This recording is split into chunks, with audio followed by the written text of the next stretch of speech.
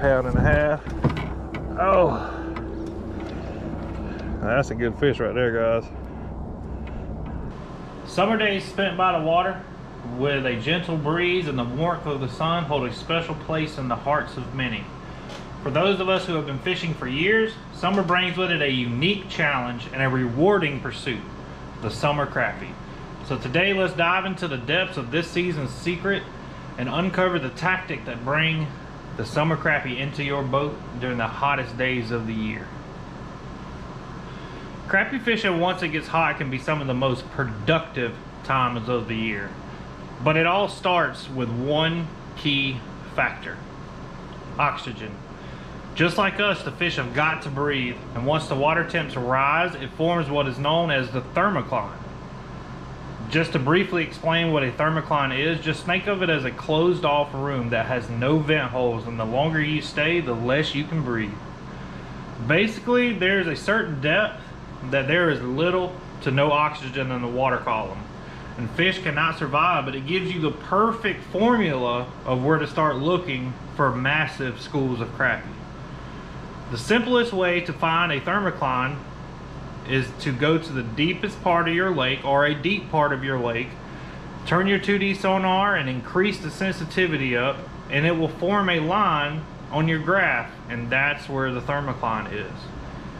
Now once we figure out where the thermocline is, we know that the fish cannot be deeper than that, so we can adjust and look for brush piles, docks, bridges that are around that depth. In the summer, crappie stack up on brush piles, but that doesn't always mean you're going to catch 20 to 30 fish per pile.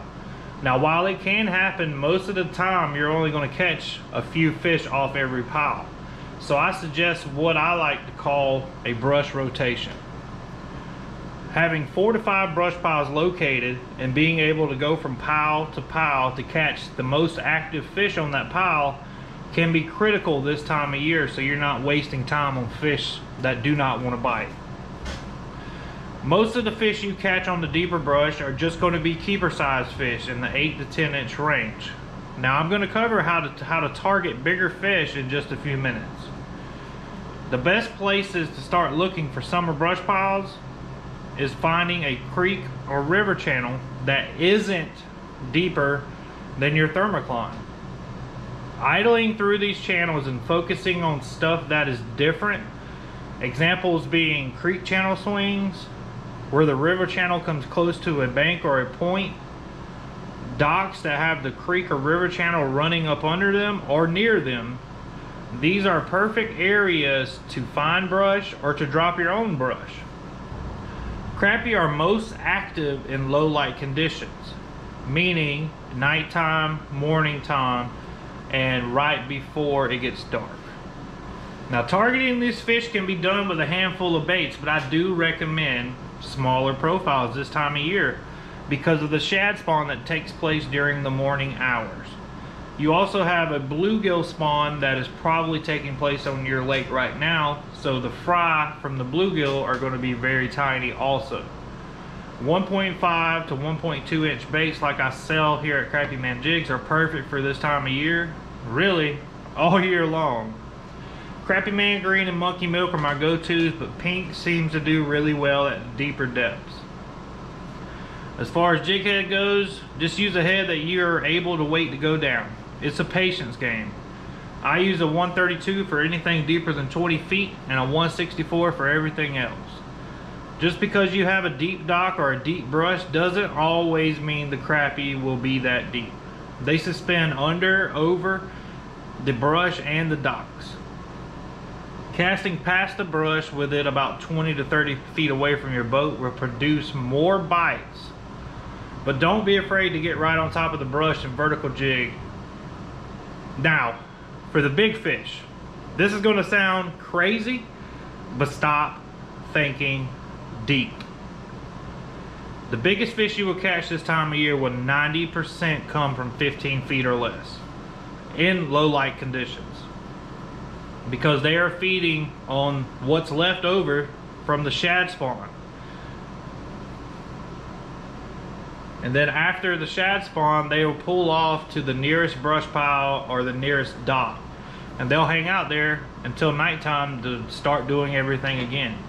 The shad spawn is shallow for the most part. They spawn on bushes, rocks, and everything in between. Any kind of hard something that they can come up and swim into, they'll spawn on. And the crappie are right behind them, feeding on them while they are spawning.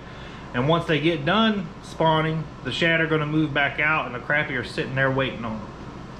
For catching big fish, 1.5 pounds and up, I like to target big flats with access to deeper water.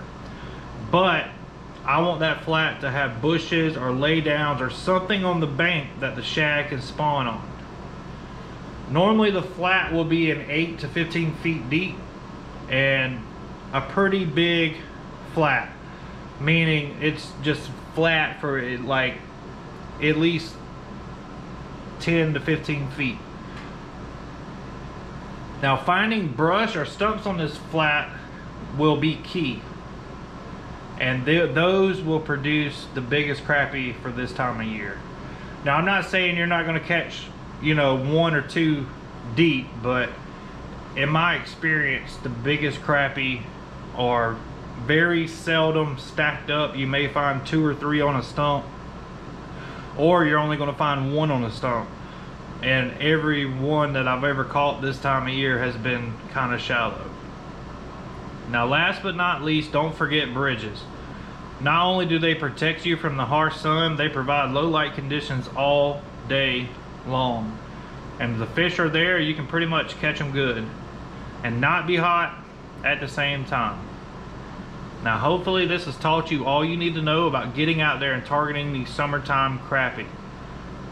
Getting out there really early at the crack of daylight and getting off the water before all the party boaters and everything go, it's honestly probably the hardest part of this time of year, because if you're like me, I hate having to get off the water early, but you got to stay hydrated.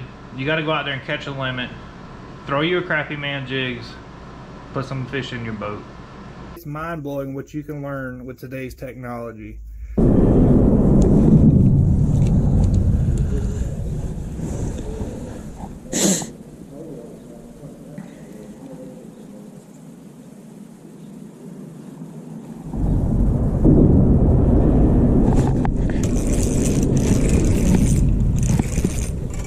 Oh God, no Livescope needed.